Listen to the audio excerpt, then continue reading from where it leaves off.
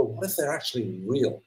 But if we act now, we can build a future that's much more resilient. We, as managers, executives, and directors, we have a role here where businesses can become much more sustainable, where growth is driven by innovation and inclusion.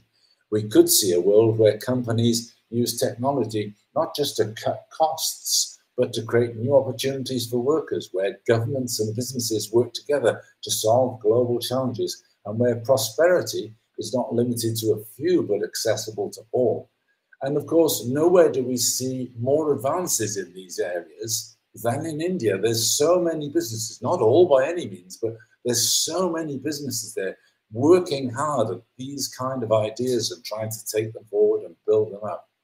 I guess in the short term, intensifying pressures, employee expectations, these are things we need to be mindful of. Issues like burnout, disengagement, demands for flexibility are already manifesting, leading to almost a great resignation or a great kind of drop back from the world of work, and making talent retention a critical challenge.